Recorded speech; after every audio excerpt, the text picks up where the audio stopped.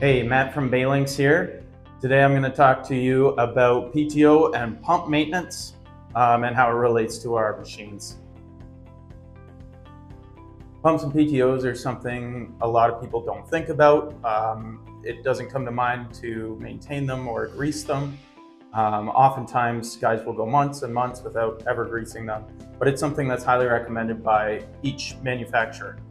They all have their own time frames, and you should make sure that you separate them from time to time to grease your input and output shafts. This is an example of what an output shaft can look like on a PTO.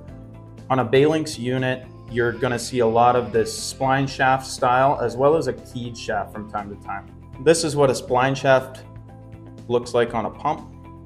As you can see, this will fit into the output shaft on a PTO.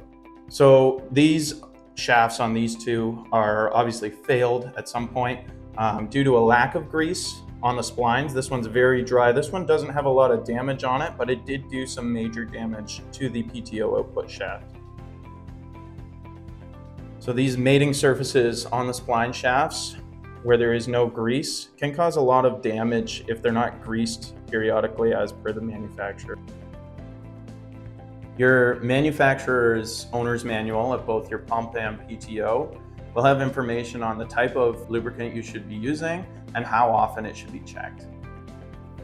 Making sure that you grease your PTO and pump input and output shafts regularly will ensure that you have as little downtime as possible.